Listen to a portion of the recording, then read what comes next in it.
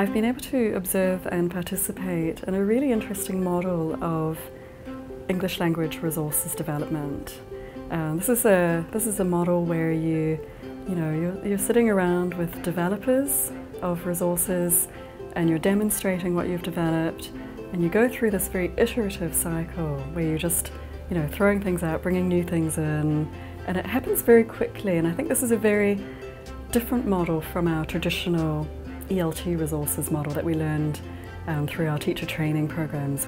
It's not great that teachers are in this mill of being consumers of resources when we have the technologies now to be creators of resources. And this doctoral dissertation grant is such a boost. The ethos of TIRF to raise that mobility is essential. What we're trying to do with the open source model, with the open educational resources model, is to do that, but also make it ready through open licensing, maybe through some suggestions for other people to pick up and reuse that and to add life to your resource. Because we know that paper-based textbooks and so on, they, after a few years, they tend to just sit on the shelves and they don't get used anymore because they become dated, because you can't update that print-based resource that comes from a commercial publisher.